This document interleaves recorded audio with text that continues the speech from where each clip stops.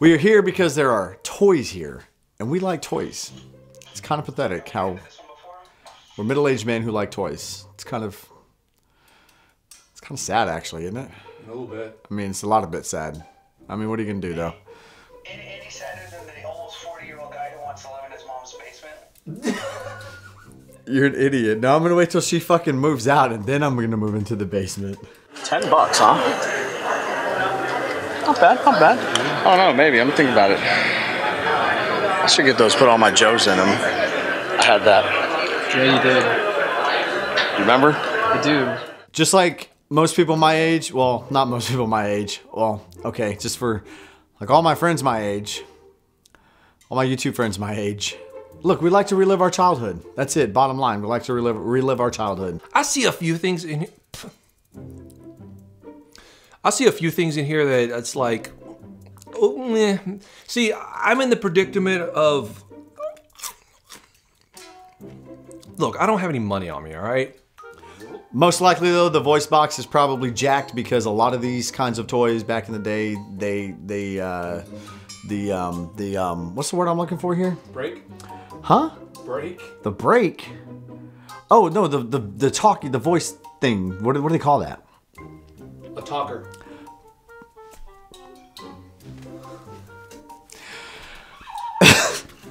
Any good games?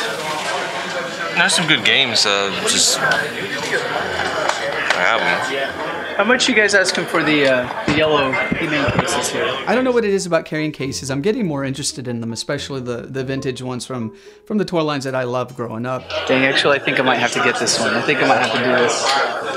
That's pretty cool. They're $120 for this. This is actually cool. It actually has a little plastic inserts inside the case. This looks like the type of thing that would be missing or broken in a lot of these. So $20, I'm happy to pay. What do you think of the series and the toys? Look, I didn't really watch the cartoon growing up. I didn't really have the toys growing up, but it's 80s, 90s, so it's nostalgia. So of course I pick it up. That's my thing with them. I don't know. Like you, dude, you said, I think I'm gonna start collecting these. Okay, why? I'm not like actively looking for street sharks. If I see one, okay, maybe I pick it up. If it's like $1 or $2, like what's your deal with them? That's the real question here. I think they're just really cool figures. Okay, they're really cool figures, and that's it. All right, yeah, so I will do this and the ET. 25. 25. Sounds awesome.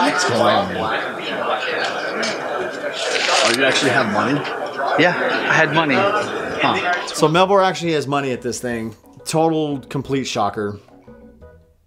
Because he's an idiot. They created color forms for pretty much anything, you know, your favorite cartoons growing up. Your different toy lines and stuff had color form themed sets that you could play with that kind of expanded the interest of this technology, if you will. It's funny as David at one point, he says, I don't know the technology behind this. I'll have to get back with you guys. People like to call them shrinky dinks for some reason, but they're not. They're little vinyl kind of sticker things, and they came with the back. Actually, you know what? There's one right here. So this is a color form. This is not the color form I bought, but this just happens to be what I have in front of me. You had these little stickers here. These peeled off, and you stuck them to, not gonna pull this thing out, but it was a scene, a fixed scene like this, and you could stick the color forms wherever you wanted, basically. They were re-stickable. I can't explain the technology right now. I'll do more research later and do a complete video another time. But science dictates. Is he really making all that fucking noise back there? Yeah. Good God, man. Well, just like that. Okay, and then you can take it off, because science for some reason says that these things will re-stick. And then you put it right back over here, and it sticks. Boom, color form. What am I supposed to do? I have to have the fucking volume up so we can hear. I mean, you ain't wrong. So anyways, that's a color form. I did have a few of these growing up. I have a few of these in my collection, so I definitely am a player on these now. Jay comes across these color forms. I had a few of these as a child, but I honestly don't remember what they were. As funny as that is, I can remember putting the things actually onto the sheets. I think it was Disney related, if I remember correctly. So I don't have a whole lot of experience with them, but they are one of those things that were staples in the 80s. And as simplistic as they were, they kept an 80s kid pretty entertained for hours on end. We were a simple folk back then. We are leaving, and I do actually see maybe about 80% of an Ewok village. I can do 15 for all of it. 15? Yeah. This is the type of thing, I've been kind of playing around with the idea of kind of customizing my own like perfect Ewok village. So if I can get a lot of the parts for cheap, I'm going to, and $15, I'm kind of happy with this. Good.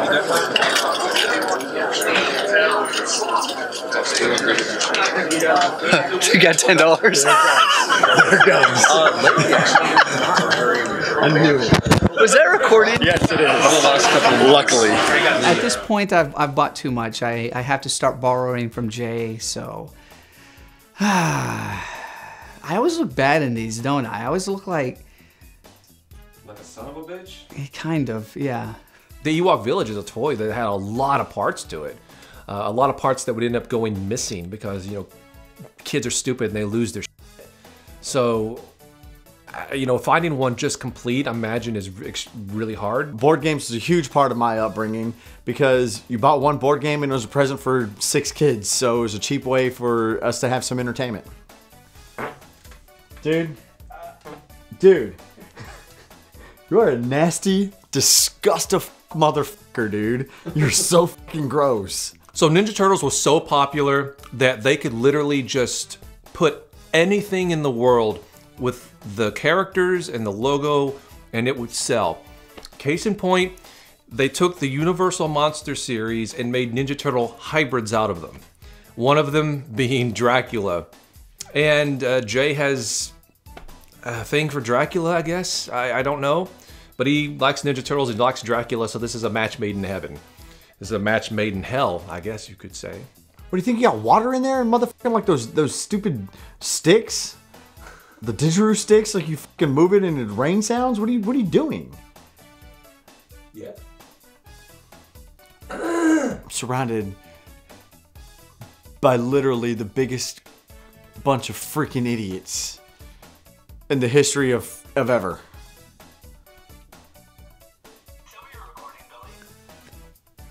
Why'd you zoom in on my crotch?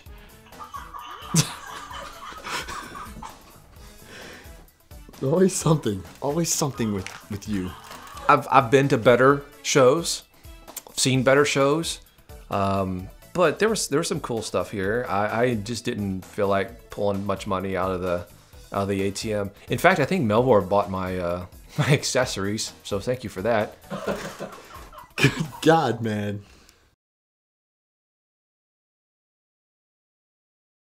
No, despite his stupid looks, and despite the fact that he's, you know, on screen for a couple of seconds, they decided to give him an action figure, 2 different versions of an action figure. What makes this Snaggletooth so unique is that it's not the Snaggletooth, the version of the Snaggletooth that was released to the masses, to the public, as an individual carded figure. Now, when this playset was being made, the movie wasn't out yet. So basically the sculptors had nothing to go on. They had a rough general idea. They kind of made him just really basically the same size as kind of the other characters. And that wasn't necessarily the case, making this figure actually extremely hard to find. This is one of the rarer Star Wars figures out there. Even though one of us completely loses judgment and decides, oh, I'm not going to get this thing that I know I should because it's a good price and I don't have it, and I'm probably never going to see it again in the wild. The worst part of that, though, is that usually the other two just kind of go into this brainless stupor and don't say, hey, what are you thinking? You're going to regret that. You need to pick that up. Either that or the others just don't care, you know? But at this point, at least somebody is in their right frame of mind, and I realize Jay is really going to regret this afterwards. It's about going out and finding things and finding it in that childlike wonderment and discovering a lot of the things we discover for the first time as adults that used to exist back then. Yeah. Like in an episode of Toy Chasers coming up, there was this particular toy. there was a. You know what? Why am I talking about it now? I'm going to be spoiling it. Can't talk about it now. Dummy.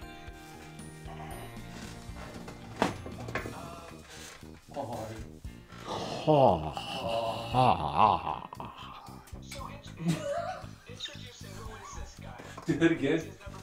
Do that again. Do that again. Hang on, Lou, stop laughing. Hang on.